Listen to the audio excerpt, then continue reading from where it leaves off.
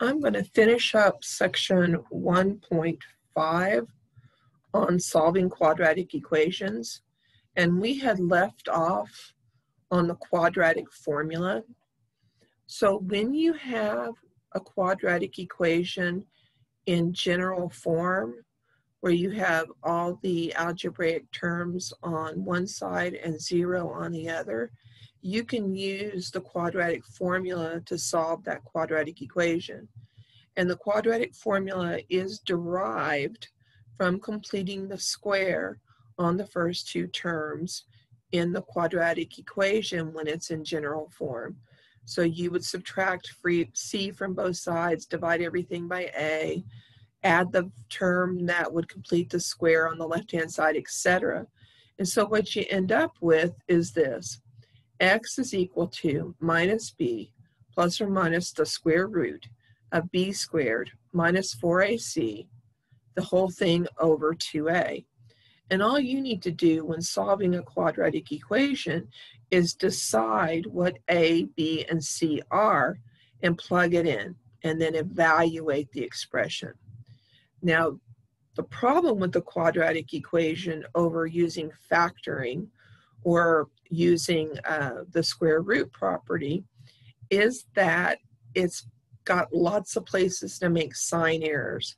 So please be careful when you use this formula. First of all, I want to point out something to you right here.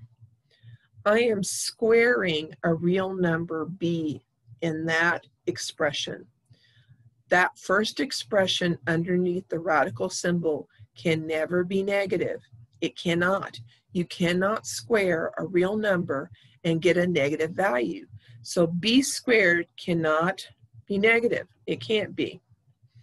So keep that in mind when you're using the quadratic formula, that first term cannot be negative. Now, that being said, the entire b squared minus 4ac could be negative.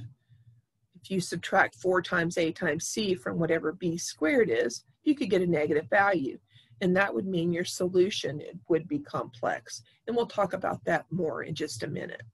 All right, so let's solve a quadratic equation using the quadratic formula.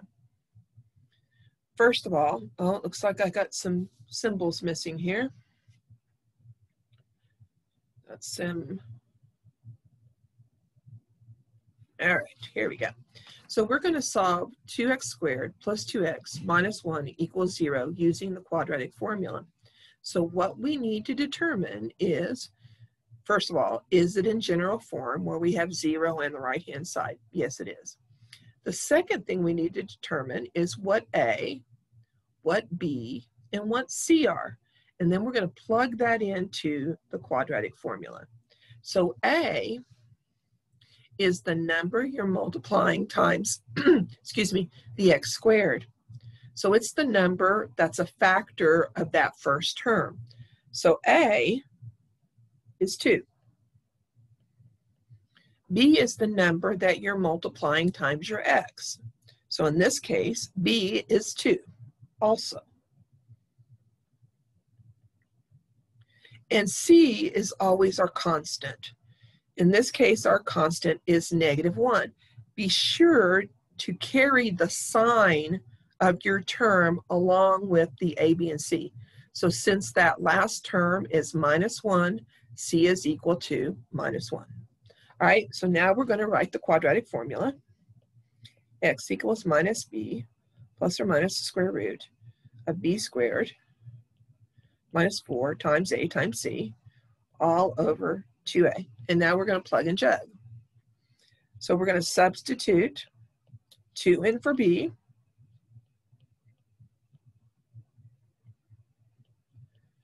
We're going to substitute 2 in for a and -1 in for c.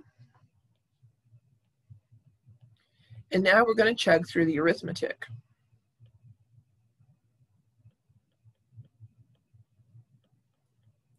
So underneath that radical symbol, I have 2 squared, that would be 4, minus 4 times 2 times -1. Well, -4 times 2 times -1 would be +8. And all of that is over 2 times 2 is 4. All right, so now we're going to go ahead and simplify what's underneath our radical symbol. 4 plus 8 is 12.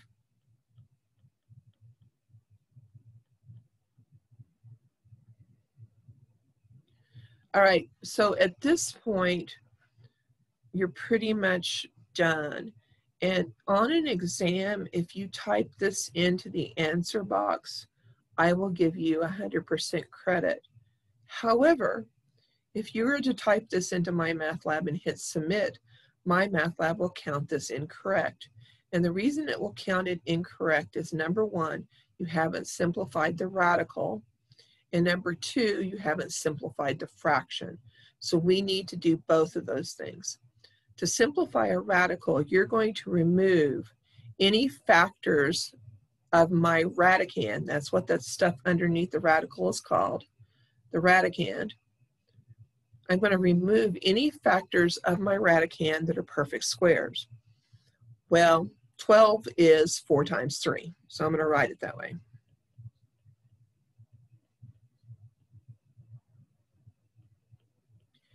Now you have a property of radicals that says that if I have the square root of a times b, I can write that as the square root of a times the square root of b. So the square root of 4 times 3 we can write as the square root of 4 times the square root of 3.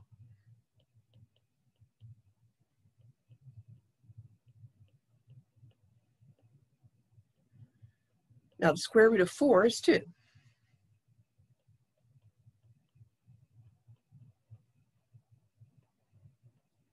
I'm almost done. So now I can simplify my fraction because I actually have a factor of 2 in common in the numerator and the denominator. Since there's a 2 in both the first term in the numerator and a 2 in the second term in the numerator, I can factor that out.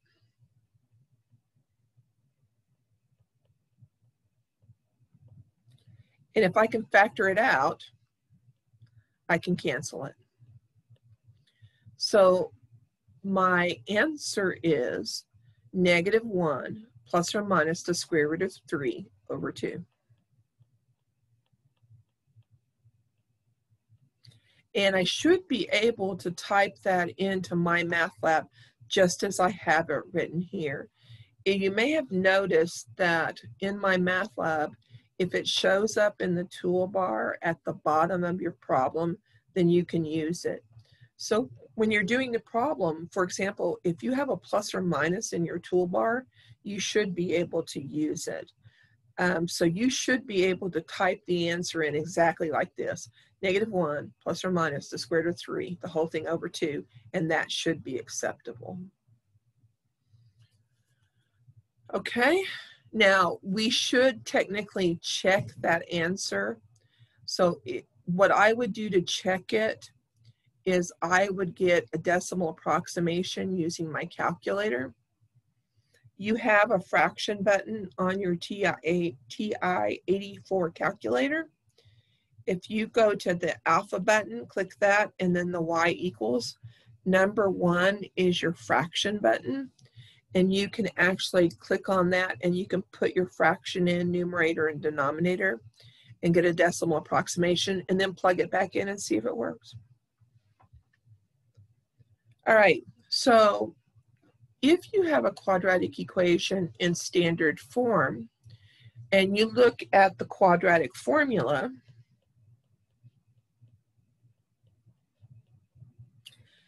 the radicand, the stuff underneath the square root symbol, has a name. We call that radicand the discriminant. So the discriminant is the quantity b squared minus 4ac. The discriminant tells us about the nature of our solutions to our quadratic equation. Let's think about this. If the discriminant is a positive number, you can take the square root of a positive number. That's a real number. So if the discriminant is positive, you take the square root of a positive, that's real, then you're going to have 2 unequal real solutions. You're going to have minus b plus the square root of whatever your discriminant is, and you're going to have minus b minus the square root of whatever your discriminant is, divided by 2a. Now, if your discriminant is 0, so all that stuff underneath the square root sign is the number 0, then the whole square root goes away, and you're left with minus b over 2a. That's all you have left. If the discriminant is 0, you get one repeated solution to your quadratic equation. If you were to factor it, you'd see that you get a binomial square when you factor it. If the discriminant is a negative number, well, we saw in section 1.4 that if you take the square root of a negative, that's a complex number. So if your discriminant is a negative number, you get two imaginary solutions, two complex number solutions, and they happen to be conjugates of each other. Because if you remember what a conjugate is, to get a conjugate of a complex number, all you do is change the sign of the imaginary part. Well, where do you get the imaginary part? You get the imaginary part from the square root of a negative, and you got a plus or minus in front of it. So if the discriminant is negative, you get two complex conjugate solutions. Okay, here is a graphical representation of this. If the discriminant is positive, that's what we mean when we say b squared minus 4ac is greater than 0, then you have two real solutions to your quadratic equation. If you were to graph that, that means that your graph of your quadratic equation crosses the x-axis in two places. If your discriminant is 0, that's the case where the graph of your quadratic actually comes down and touches the x-axis. If your discriminant is negative and you were to graph the quadratic equation, you would not get any intercepts. So what this tells you is that when the solutions to your quadratic equation are real numbers, then you have x-intercepts. Okay, so let's look at the discriminant. And again, I've lost my symbols. Let me put these in here. It's 2x squared minus 7x minus 4 equals 0. Okay, so all we're going to do is look at the discriminant. That's all we're going to do. And from the value of the discriminant, we're going to determine the nature of the solutions of this quadratic equation. So the discriminant is b squared minus 4 times a times c. So I need to determine from my quadratic equation what a and b and c are. A is the number that we multiply times the x squared. So in this case, a is 2. B is the number that we multiply times our x. So in this case, b is negative 7. Remember that the sign goes with your a, b, and c. And c is the constant. So in this case, c is negative 4. Okay, now we're going to plug that in. So I have negative 7 squared. Now look at what I did. I put that negative inside parentheses just to make sure that I am squaring negative 7 and not squaring 7 and then making it negative. I'm squaring the number negative 7. Again, b squared, this right here, can never be negative. It can't. Because anytime I square a real number, it will be positive. All right, so I got negative 7 squared minus 4 times a is 2 times c, which is negative 4. Now I'm going to crunch through the numbers here. So I have 49. I have a negative times negative is going to give me positive. Looks like I have 8 times 4 is 32. And then I'm going to add those together and I'm going to get 81. So what I see here is that since this number is positive, that is a positive number, what's the nature of the solutions to this quadratic equation? It's going to have two real unequal solutions. So two unequal real solutions. Now let me give you a hint here. 81 is a perfect square. If your discriminant is a perfect square, 81 is 9 squared. If your discriminant is a perfect square, your equation is factorable. So you can factor 2x squared minus 7x minus 4 and solve it using factoring. Or you can use the quadratic formula. That works too.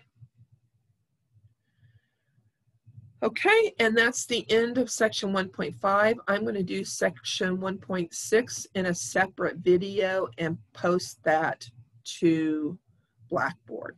See you then.